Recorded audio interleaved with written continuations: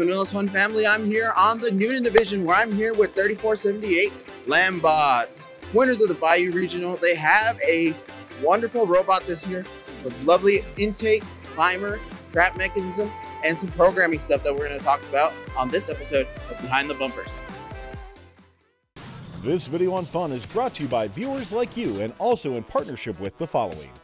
Discover how Kettering University students engineer their success with Kettering's amazing co-op employment programs where students earn great pay and gain valuable experience. Those accepted into Kettering University can apply for a robotics scholarship, providing up to an additional $5,000 a year in tuition assistance. Head on over to kettering.edu/first to learn more and apply.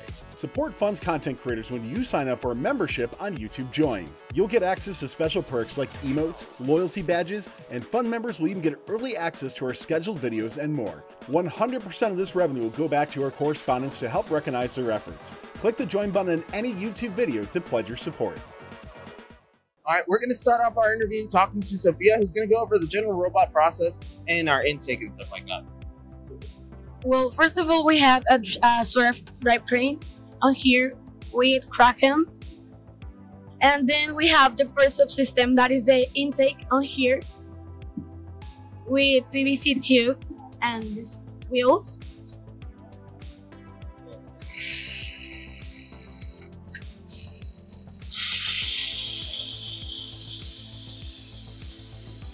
Then we have another roller on here to the transfer from the intake to the shooter. This is PVC tube with cat tongue, and this is like more grippy in order to eat the note. Then we have on here the shooter with a neo and an encoder to the angle with the compliant, and on here some Colson to the spin. The note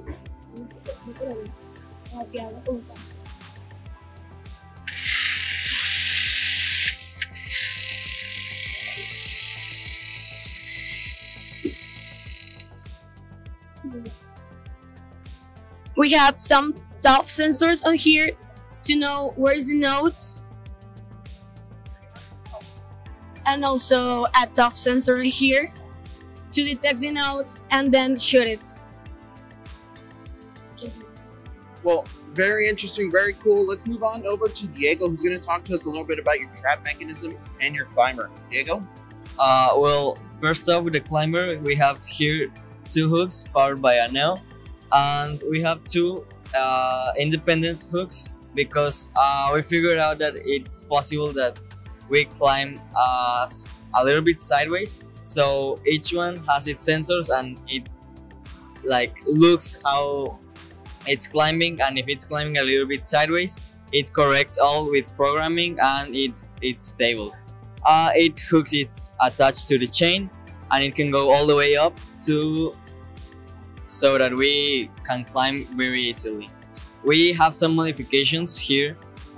This hook was a little bit more to the front, but because of the weight of the robot, we decided to move it a little bit backwards so that we could climb more easily and the robot will face the trap. We also have in the shooter, it's in the elevator that we use not also for the trap but for the amp system. We have different positions for the trap. First, the hooks goes up, then we lower them a little bit, then the elevator goes up and it takes different angles so that it's easier for us to climb. This is the final angle of the shooter, and we speed the notes in that position. It also, the note slides with this little metal thing.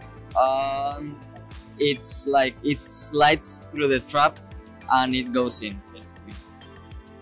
Well, very cool, very interesting bot. But let's move over to Teo, who's going to explain the entire design process for your robot.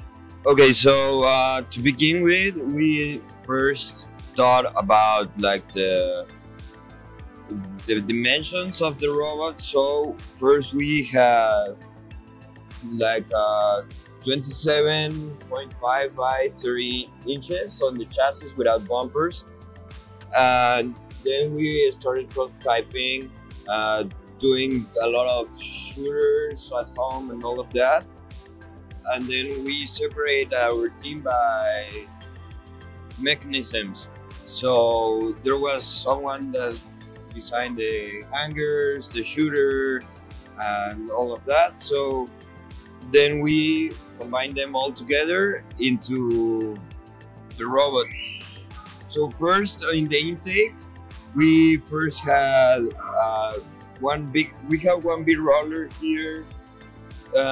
First we had Capton, and then we decided to use this type of wheels, and later on put Capton on the other rollers.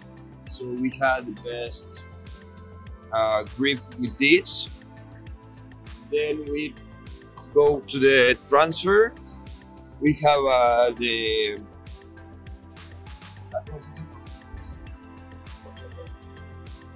the movement of the shooter doing this, so the transfer can go very easily. And we have our hopper, let's call it like that. There are the first 4 rollers here that are separate from the shooter. Then on the shooter, we had these compliant wheels, these Colsons here, so we can have spin on the note, so it doesn't wobble that much on the air. Then we have the elevator to make the trap, at the same time that in the ends, the hooks. So now in the hooks we had a problem first, that the center of mass of our robot was pretty balanced, but then we found out that we wanted more to go forward, to lean forward. So we put the center of the hook a little bit backwards to give us more of that tilt we wanted. Well, very cool, very interesting robot you've got here. But let's get over to Pao, who's going to talk to us about some of the programming stuff that y'all are working on. Well, for this robot, the most important part, I believe, is the odometry. We have 2 limelights, one on each side of the robot, and we use them for updating our odometry using the tags that are on the field. The odometry is really important because with it, we can adjust both the angle of our shooter and the angle of our robot to always shoot more precisely. And we also use it for the autonomous period, in which we tell our robot to go to a certain point on the field, and it's more precise than using the encoders of the motors. Well, for the game pieces, which are the nodes, as Sofia said, we had 3 distance sensors for correcting the piece and always having it in the same position. And well, we also use magnetic limit switches for having a security when we climb so it doesn't break. We have also more securities on the code which help us to have the piece in the same place. Well, 3478, very amazing robot that you have here, LamBot. We wish you the best and can't wait to see what you do here on Newton. This video on fun is brought to you by viewers like you and also in partnership with the following. Discover how Kettering University students engineered their success with Kettering's amazing co-op employment programs where students earn great pay and gain valuable experience. Those accepted into Kettering University can apply for a robotics scholarship, providing up to an additional $5,000 a year in tuition assistance. Head on over to kettering.edu/first to learn more and apply.